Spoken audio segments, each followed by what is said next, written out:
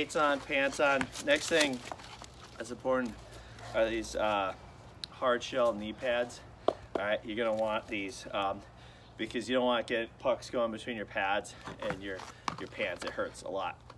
And nowadays, the way goaltending pads are made, they're made to be very, very loose. So these are extremely important. So these are gonna go like this. All right, you're gonna sit down. All right, this is gonna go underneath.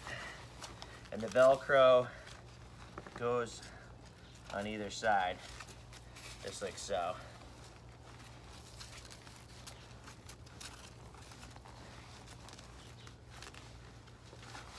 Okay, there's one knee pad. All right, in the games, usually they want you to wear your hockey socks over these, so you'd actually put these on before your pants, but for the purposes of today, we're just gonna keep them on the outside. Okay, knee pad, hard.